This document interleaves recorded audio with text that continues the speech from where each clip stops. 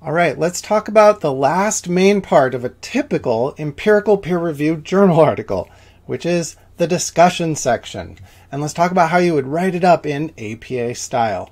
Plus, I'll talk a little bit about the abstract, which is a short summary that goes at the start of your paper, but is often written last once the main paper is already complete. So as far as where this stuff goes in the paper's organization, the discussion section wraps up the main body of the article, the meat, as it were, after which you've got all the extra stuff at the end, like the references and the appendices. And as I said, the abstract gets written late in the process, but it actually goes up near the top as a sort of preview of the whole article. Now, the purpose of a discussion section, in brief, is to interpret and evaluate your results within context. That means making sense of what your results section found, connecting it to other research on the topic, and also taking the bad with the good, as in acknowledging any problems or limitations to your research.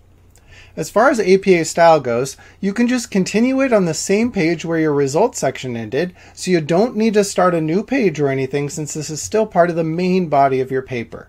You'll give it a heading of the word discussion, centered and in bold. Then if you're not using subheadings, you would just start the text on the next line and indent the first word as usual. Now, whether it's broken down into subsections or not, the organization of a typical discussion section very often follows something like this order. I'll talk about each of these in more detail, by the way, but first, the first thing you would do, you could just say, is give a summary or interpretation of your results in plain English. Like, no need for repeating the statistical numbers, but do make sure people understand what those numbers actually showed us. Then somewhere in there, you'll compare and relate your results to past research, putting it in context with other research. Then definitely you want to cover the limitations or confounds of your study, just in order to be kind of intellectually honest, because obviously no one study is perfect or answers a question completely. And finally, you'll include something about implications and or where future research on the topic should go. So I'll talk about each of these in turn. First, summarizing and interpreting your results in plain English. You just gave all the statistics and the numbers in the results section, but here's where you make it clear what those things really tell us. So maybe reiterate your hypothesis and then make it clear if it was supported or not. Explain the takeaways, like maybe you found an interaction effect and some well-known effect only applies to some people or in some cases. Try to write what your results show in a way that any intelligent layperson could understand. But of course, make sure you only make claims that are actually backed up by your data. So if you did a correlational study, be careful not to talk as if you've demonstrated causation. So an example might be, I tested the hypothesis that large amounts of caffeine would impair short-term memory. I found that the group assigned to receive a high dose of caffeine performed worse on the short-term memory test than the group assigned to receive a low dose of caffeine. So in plain words, what we found. I also found that the high dose group showed significantly lower scores than their baseline, while the low dose group showed no significant change from baseline. The data suggests that too much caffeine might lead to short-term memory problems. So you can see here that we're talking about comparisons between groups. I'm even using a term like significantly, which implies p-values, but I don't actually go back and give those numbers or p-values again necessarily. And remember, you're usually answering some sort of question that was brought up in your introduction, so try to connect your results back to your original hypotheses earlier. Now, the next thing you'll do, or at least somewhere in your discussion section, you want to compare or relate your results to past research that others have done. So usually connecting it back to what you covered in your introduction section when you did a bit of literature review. So does it extend and support previous theory or theories? Maybe it overturns a previous theory or provides sort of a new interpretation to things? Is it different than what is usually found in the research? Did you improve upon previous methodologies in some way? If so, point that out here. Did you study a new population, a new age group, something like that? Maybe all the past research was done on men and you did your study on women. Now is the time to explain and show how the results of women might be similar to or very different from men on this topic. Or did you raise new questions for some well-studied topic, like new angles on it? Point that out here. And as I said, the most important part of a discussion section is probably addressing the limitations of your research, or confounds that are still part of it, like alternative explanations you couldn't rule out, things like that. So think about, threats to internal validity, how they might apply to your study. Be honest, be critical. For the love of God, remember that no single study ever proves anything. So avoid that prove language, and also avoid that kind of thinking. It is okay if your study only tackled part of the issue. It's okay if your study leaves some questions open. That is a normal part of science. So think, did your results only apply to a particular population? Did you maybe only test one group, like only women or only people in one part of the country or only those of a certain socioeconomic status? Or maybe you used a convenience sample rather than random sampling or something else that might have been more representative. Perhaps there was volunteer bias. Maybe your results only apply to the kinds of people that volunteer for this sort of study. Just consider questions like this about external validity and how well your study might generalize beyond your sample. For that matter, was your study only kind of short term? Is it possible that long-term effects might differ? Or maybe it's the kind of thing like cancer that might only show up in the long term when you're studying humans, instead of rats or something in a laboratory. Point that out. Is it possible that the participants didn't follow your instructions or didn't follow them completely? Or maybe that one group didn't follow it completely? Is it possible the group you assigned to eat a certain diet didn't actually follow the diet, even if the other group followed their diet? Maybe the people you put in a no dogs group still happen to play with their friends' dogs sometimes. Did participants maybe interpret your instructions differently than you intended? Or maybe the question wording you used, they didn't interpret correctly? Maybe they filled out the survey improperly? Those are things you might point out here.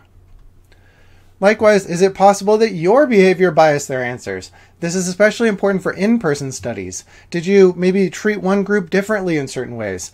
Or could participants, overall, felt pressured to respond a certain way? Or maybe embarrassed to answer honestly if it's an embarrassing topic? Were they maybe influenced by your clothing? Was it formal, informal? Or where the study was happening, like in a lab or out on the quad or somewhere downtown?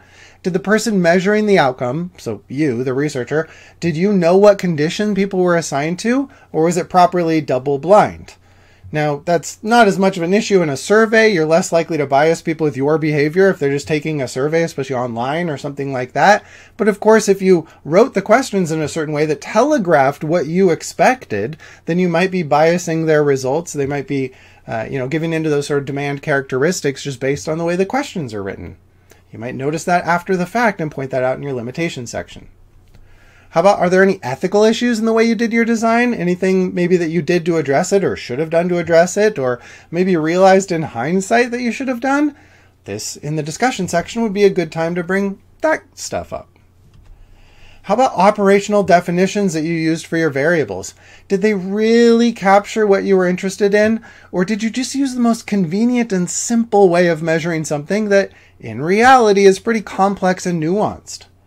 Think about how you measured your variables, how you operationalized the constructs of interest, what surveys you used. Or maybe you, studied a new treatment for PTSD in unhoused people, but maybe that's different than that treatment, for PTSD in military veterans. Did your study, look at PTSD in general, when maybe PTSD has subtypes or shows up in different ways for different people? Do we need more studies on this topic using maybe a variety of measures to try and capture the construct in multiple ways, or just a larger set of similar measures to check for consistency? Or think about confounds and alternative explanations, things that haven't been ruled out in your study. Are there any factors that you couldn't control for? It wouldn't be realistic, maybe. Is it possible people in one group dropped out and quit the study at a higher rate than the other group? That's a mortality threat, right? Is it possible that the way you treated your experimental group introduced some extra little differences compared to how the control group was treated? And maybe that confound actually explains their better results on the dependent variable? It is okay to have confounds. No study is perfect, but acknowledge them in your discussion section so future work can improve on it. And a big one, beware causation language if you did a correlational design. If your results are correlational, if you didn't do an experiment, then emphasize and remind readers that it does not prove causation. Now, you can still argue with other evidence, with logic, why you think A might cause B, but make sure you are clear that you know your correlational data does not prove causation. You just cannot conclude that A caused B simply because different levels or categories of A went along with higher or lower levels of B. You can argue for what you think might be going on, but stick to the evidence or phrase things in terms of possibilities. So you could say stuff like might cause or may impact or could decrease, that kind of guarded language. And overall, basically for limitations in your paper, just think through all the ways in which your study may be incomplete or still leave open some possibilities. You could go on the attack, play devil's advocate, pretend there is a cash prize for poking holes in your own study. This is much better than waiting and letting other people point out all the issues later. Finally, as I said, there's often a bit at the end of the discussion section after the limitations where you might talk about the bigger real-world implications of your study and or about ideas for future research and what might be studied or tested next on this topic.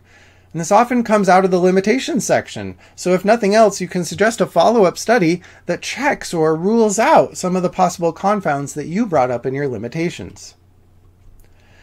So think about real-world applications. Like in this example, I might say, the group assigned to do moderate intensity exercise showed significantly more improvement in depression scores than the group assigned to do low intensity exercise, which suggests higher intensity exercise could be an effective treatment for depression in college students. So that highlighted bit at the end there, that's the real world application and why this study is so important. We may not have proven it yet, but we're giving some evidence why this might be really important and thus leading the way to future research to confirm that. And as for what future research should address, again, this can include fixing or testing the limitations and confounds of your own study, or follow-up studies that get more in-depth on the topic, or other variables that might be related or interact with the phenomenon, or whatever you think would be worth testing in the future, because you are now a bit of an expert on the topic. So share your thoughts on what else should be studied about it. So if we look at a quick example of an APA-style discussion section, you can see here in the first paragraph up top, they start by reiterating what they were testing and what they hypothesized. If you look at the next paragraph, it says in plain language what the results found. The hypothesis wasn't supported. Participants recalled the same number regardless of group, and there was no significant difference in scores. But then if we skip down to the third paragraph, you can see they're going over some additional results now about age and memory. They also tested stuff like that. So these first bits here are kind of like, what did we find? Summarize and interpret in kind of real world, everyday language. Then in the bottom paragraph here, you can see they're starting to connect it to previous research on the topic, the stuff they brought up in their introduction section. So they're talking about how this study contradicts previous literature. They've even got some new citations in here. Then a bit further down, they have a paragraph about a major limitation to their study, right? So in this case, the study happening during the COVID-19 pandemic led to a small sample size. They even continue on and have another paragraph on an additional limitation, since they found their participants were getting frustrated and stressed, and they explain how that might have affected the results, including with a citation to back that up. And then finally, they get into the concluding bit at the end there, which includes suggestions for future researchers to expand on this study and, what someone might examine next. Likewise, here's a different discussion section, another one. And you can see, in this case, they explicitly use some subsections with like subheadings here to organize it and tackle the major parts of a discussion section in the way that kind of made the most sense for them and their topic. So first, up top, they do reiterate their results, right? In plain language, they found evidence supporting the classical hypothesis over the MS2R hypothesis, and they explain that in simple wording without a bunch of numbers. Then there's a brief subsection on, they call it theoretical implications, so the theory and the spirited debate that they're talking about here. They're kind of connecting their work to the ongoing theoretical debate that's in the literature that they obviously talked about back in the introduction. Then at the bottom here, we've got a combined subsection at the end getting into limitations and also future directions.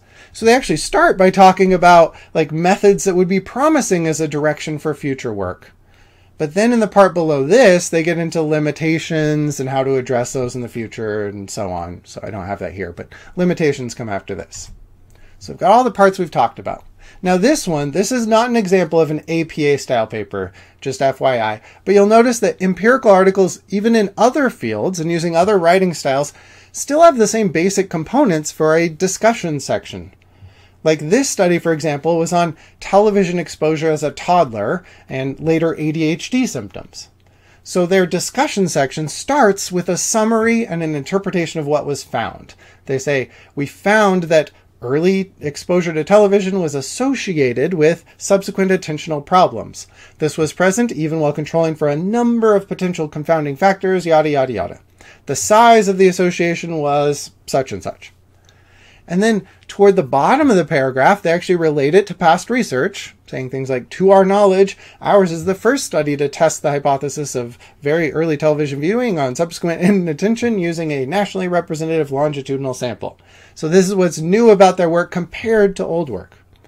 But then they get into limitations and confounds, like the measure they used for attentional problems isn't the same as for clinical ADHD, for example. So that's kind of finishing the thought here. Continuing here in the upper left, they argue why that might not be a huge deal, why they think it might not be a huge deal. Then in the upper right, they give some more limitations. They used parental report rather than directly measuring things. And then another paragraph, third, the big one, their study is correlational, so they can't draw causal inferences. They can't get causation from correlation. And go through all of that and talk more about that. And then finally at the bottom here, we get into some implications in future research, saying things like, despite the limitations, our results have some important implications if replicated in future studies, yada, yada, yada. So you can see most discussion sections start to look pretty similar and have the same kind of content once you know what to look for. Now, just some writing tips when you're writing your own. When you write a discussion section, don't just put in filler sentences and extra words to sound authoritative. It is better to keep things simple and clear. So science writing is not about length, and it's not about using the most impressive words. It's about being very clear and precise. Make sure every sentence is there for a good reason, or ditch it. Now do proofread what you write, meaning check for typos and misspellings, but especially make sure your grammar makes sense, or people might totally misinterpret what you're trying to say. So if you read what you've written out loud and it sounds weird when you're trying to say it to someone else, you may need to have a friend who's a little more gifted at writing read through it, give you some feedback, have some other people look over it for you. Okay, but at any rate, before we wrap this video up, I did want to mention one other part of a paper, which is usually written at the very end, after all this stuff is done, and that is the abstract. So the abstract is basically a very short summary of your entire article, your whole paper. So you're going to go back through what you've written, now that the whole paper is done, and see if you can boil the essentials down into a single paragraph. This is what you might see if you're browsing papers online or, just kind of skimming to see what's worth downloading and reading fully. Sometimes, in fact, this is all that someone will ever see of all your hard work. So you have to spend some time, spend a little while crafting it, do it carefully to capture all the essentials, but without being overly wordy or without trying to cram all the unimportant little details into too short of a space for that. So in APA style, the abstract is generally 150 to 250 words. That is not a lot. That is one paragraph, basically. It goes on its own page. So after the title page, if you have a title page, it goes after the title page on its own page. And then you're going to have the abstract itself. So you'll put the word abstract in bold, center up top there, and then just start the actual paragraph of the abstract text on the next line. And in fact, in this one place, you don't indent it the way you would throughout the rest of your paper. So it'll actually look like a literal block of text below the word abstract. And remember, you're going to write it last because you need the paper done before you can summarize the whole thing well. Now, as you can see in this example here, the word abstract is up top. Then you have a summary, not indented, right? It just starts right in. But you have a summary that is basically going to be like the bits of a paper in short. So it'll start with introduction type stuff. It starts by introducing the topic, so basically a bit from the introduction section. Then it gets into the methodology, right? Kind of like the essentials of your method section. So here they explain the paradigm. They talk about the participants, how many they had, who they were, the lists of words that were used, and what the participants did. So basically all the essential method section stuff. Then they say one-way analysis of variance was used for one of the analyses, a Pearson correlation for another, and they summarize the findings. So that's basically the results section very briefly here. Note they don't use the numbers, but they explain what they found in the results. And then a little takeaway or discussion kind of information near the bottom, right? The part that would be kind of from a discussion section. Now you'll also notice below it has some keywords. So in APA style, you actually indent down here, and then in italics you write the word keywords. And then after a colon, you put some keywords in normal font. This is just a few words related to the topic that'll make it easier to classify in databases and search systems and things like that. So here's another example of an abstract. The word abstract in bold up top, then notice no indenting in the paragraph itself. They bring up the topic first, so they're telling us what it's about, right? Discussing two differential theoretical accounts, so the motivated system 2 reasoning account. Then they briefly talk about the classical account. So they're saying here they investigated media truth discernment or whatever to distinguish those two accounts. So it's like an introduction section right there, right? They gave just the basics of their introduction. Then they describe methodological stuff. So they talk about stuff that would come from a method section, like participants and what they did, like the procedure, the design kind of stuff. Then you can see this gets into the results. So they say things like, consistent with the classical account, we found that deliberation corrected intuitive mistakes. Participants believed false headlines, yada, yada, yada. Notice they don't include the statistical numbers here, but they do summarize the big takeaway from their results. And finally, they wrap it up with some context and what their data suggests for the bigger picture. So basically a little bit from their discussion section. It's all just like a big paper in miniature. And again, at the bottom, they do indent. They write the word keywords in italics. Then after a colon, in normal font, they give some keywords.